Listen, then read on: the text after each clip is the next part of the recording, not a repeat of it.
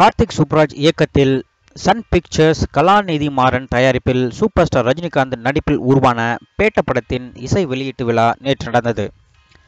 இந்த விழாவில் பாடலாசிரியர் விவேக் பேசும்போது, சினிமாவில் சிவப்பானவர்கள் மட்டும்தான் ஹீரோவாக நடிப்பார்கள் என்ற கலாச்சாரத்தை உடைத்தெறிந்த மனிதர் சூப்பர் ஸ்டார் ரஜினிகாந்த் அவர்கள் என்று பேசினார். பேட்ட படத்தின் இசையமைப்பாளர் அனிருத் படத்தில் வரும் மரண மாஸ் பாடலை பாடி ஆடினார். அந்த பாடலுக்கு விழாவிற்கு வந்த அனைவரும் எழுந்து நின்று ஆடினர். 2019 ஆண்டின் பிரபலமான பாடல் என்ற பெருமையை மரண மாஸ் பாடல் பெற்றுத்தரும் என்பதில் சிறிதும் சந்தேகமில்லை என்றே சொல்லலாம். விழாவின் நாயகன் சூப்பர் ஸ்டார் ரஜினிகாந்த் அவர்கள் பேசினார். அவர் பேசுகையில் பேட்ட திரைப்படத்தில் உழைத்த அத்தனை தொழில்நுட்ப கலைஞர்கள் பற்றியும் பெருமையாக பேசினார். மேலும் பேட்ட படம் உருவான விதம் பற்றி கூறினார். மரண மாஸ் பாடலுக்கு இசையமைத்த அனிருத்தை பற்றி சென்டிமெண்டாக பேசினார்.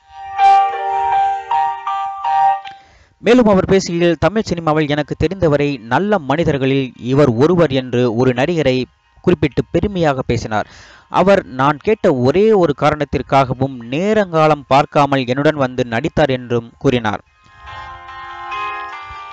குறுகிய காலத்தில் இந்த பண்பு வேறு யாருக்கும் வராது என்றும், கதை எதுவுமே கேட்காமல் சொன்ன வார்த்தைக்காக ஓடோடி வந்தவர் இவர்தான்.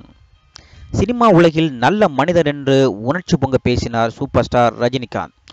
அவர் ஒரு மீசை வைத்த குழந்தை என்றும் பாராட்டினார்.